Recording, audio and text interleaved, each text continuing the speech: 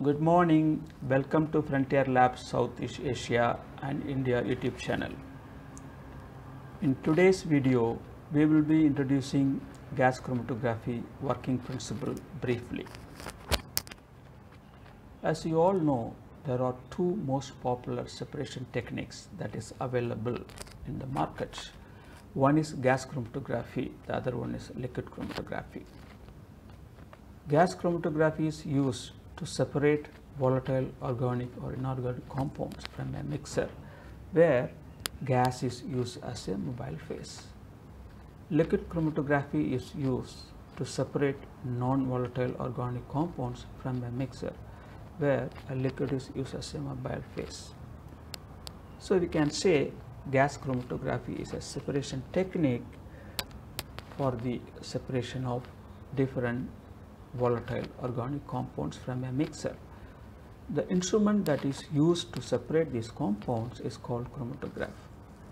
Then the output data what we obtain from the instrument is called chromatogram.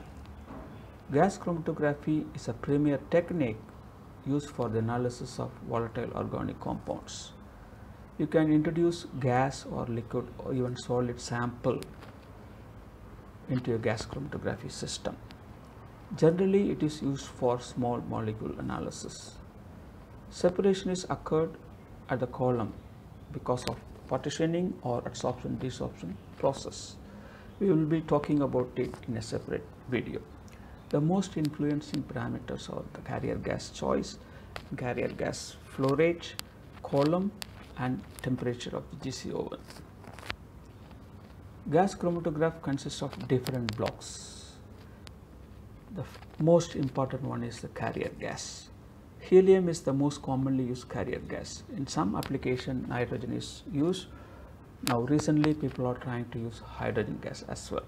So there is a flow controller that allow you to look at the tank capacity. Also you can set the flow rate for the instrument. Then this is the injection port where the sample is injected, and this injection port is set at high temperature that will allow the sample to get volatilized. Then it will be pushed to the column by the carrier gas where then the separation will occur at the column. Then these compounds are eluted one by one. This order will be depending upon the boiling point of the compound and the partition coefficient of the compound. Each compound will produce certain type of signal depending upon the type of detectors we are using. So this response can be recorded in a chart recorder or a software. The final output is called chromatogram. The type of peak in terms of the intensity and the retention time refers to different type of compounds and the concentration. This animation video can explain a little more about the working principle of gas chromatography.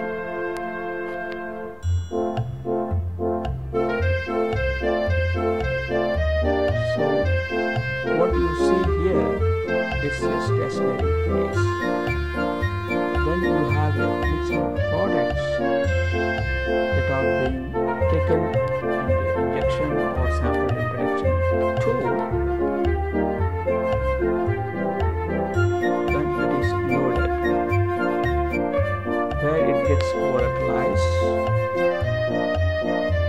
Then the carrier gas or the mobile phase will push these compounds into the stationary phase slowly. So depending upon the partition coefficient, these compounds will be moving one by one, which can be collected in separate basket. And this is what exactly you are seeing. So we had a mixture of red, yellow and blue balls. Now you are able to see them separately. That's another video that can give you a better explanation about it. So when you inject the sample, then the compounds from the sample is being separated and they are reaching the detector one by one. then it gives you the output.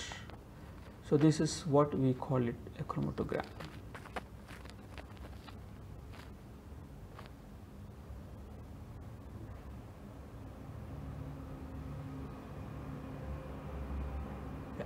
So you can see this is a sample that is injected into the injection port.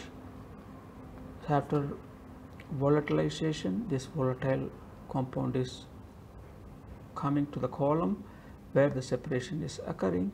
Then it produces a different signal depending upon the type of compounds present in the mixture. So the take-home message: gas chromatography is a separation technique to separate volatile organic compounds from a mixture. In GC, we can analyze gas, liquid, even solid sample that are soluble in some solvent. Carrier gas, injection port, separation column, GC oven, detector and recorder are important blocks of GC. Column temperature,